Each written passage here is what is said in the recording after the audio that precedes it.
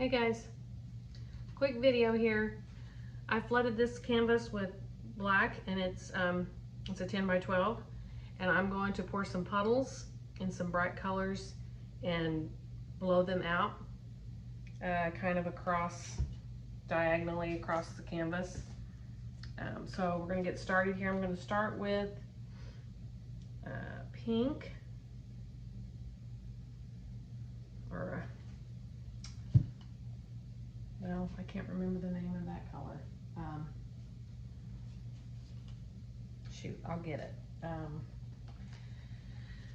This is just a primary yellow.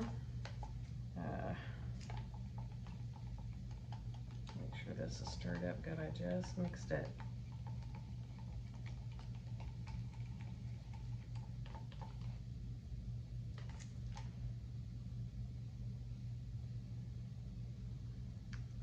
Okay. I've got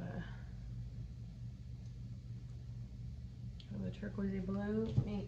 Let me get those colors real quick. That way I can tell you exactly what they are. Yeah, so this is a light blue by Loft and a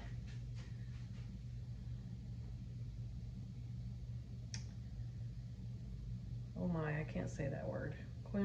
It's a rose color. Amsterdam rose. Starts with a Q. I have no idea. Okay, but anyway, it's a rose. And I'm gonna do gold on the top. All right, now we're gonna do another set up here.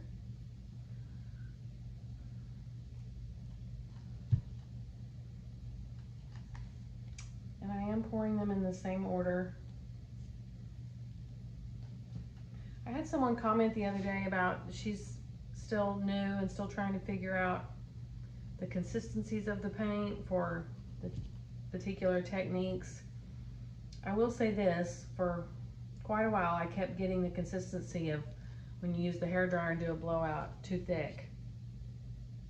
And so when you run your whatever you're stirring your paint with and lift it up and let it pour in, it should make no mound. It should go right in. It should be that thin because it will blow out so much better and dry so much better, get even better, less air bubbles. It's just all the things. So make sure that it's that thin if you're gonna do a blowout.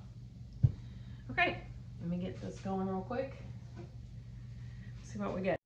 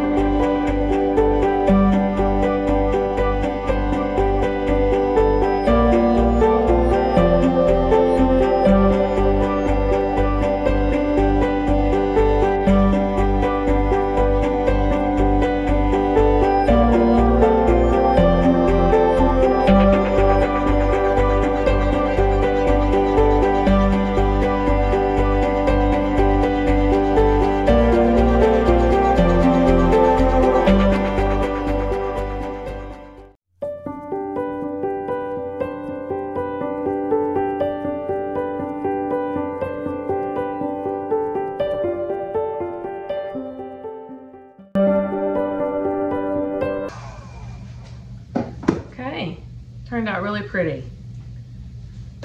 Bright and bold. And cells and lacing. And all the things you can ask for. So that was short and sweet. I'm gonna get you guys a close-up. Thanks so much for joining in. Have a great week. Here it is, guys. Look at that.